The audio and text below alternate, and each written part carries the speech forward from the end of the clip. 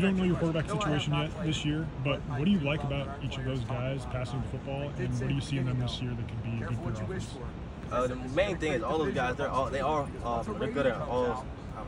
They're all good at something. You got Cam, his IQ. Billy, he's a sneaky athletic. He can run, he can throw the ball. You got MJ, he's smooth, he can read defenses. Jaden Saray, extender, he can extend plays, champ. There's all those guys, all 5 quarterbacks, they all shown up in this spring and this summer somehow, some way. So just having those guys and seeing the way they work, they're in the facility sun up to sundown. So when you're seeing guys like that always in the facility, you want to be in the facility as well because you want to elevate your play just like they are. So just having those guys, I know for a fact we're going to have a great season because of how hard they work. No matter which guy, you feel like it's for sure, 100%.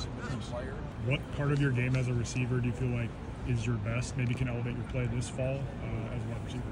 Just my big playability. I'm a fast guy. I'm able to make plays on special teams, offense, wherever I am, wherever the coach needs me. So my ability to make plays and my speed down the field, I feel like is unmatched. I can break the defense down by just going over top of them. So I feel like my speed is definitely unmatched. What's special about If you had to define success this year for your team, what is that? And then what are your expectations as an offense and as a team overall this year? If I had to balance the team, I would just say just seizing every opportunity and playing disciplined and fast-paced football for sure. That's one of the big things we've been focused on all offseason, winter and summer.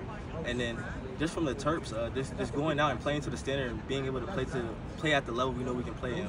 We showed that we can compete with anybody, no matter if it's out west, Midwest, out here in the East, no matter what conference. We showed that we can play with anybody, so it's just a matter of us being disciplined and playing fast-paced ball. So you do go out west this year. I think you play at Oregon and then USC at home. What does that mean to play these new teams in the Big Ten? How does that kind of feel for you guys on your team? It's definitely very exciting. I was just telling somebody, I was actually born in Riverside, California, and my mom's from LA, so when USC comes out here for the homecoming game, I have a lot of family members coming out here, so it's definitely exciting just to be able to kind of play new colors, and it's kind of like NCAA playing a video game because Oregon versus Maryland, UA versus Nike, so it's kind of very surreal just going through that moment, so it's definitely exciting. You a fan of that new video game? Oh yeah, 2, 3 a.m. every day when it came out, so.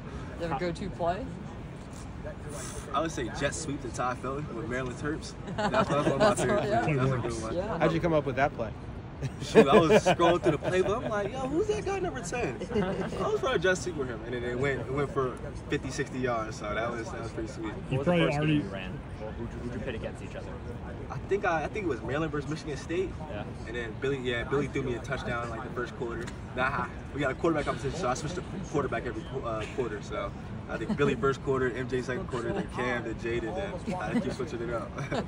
Your rating? You've probably already been asked this, but what do you feel about your rating?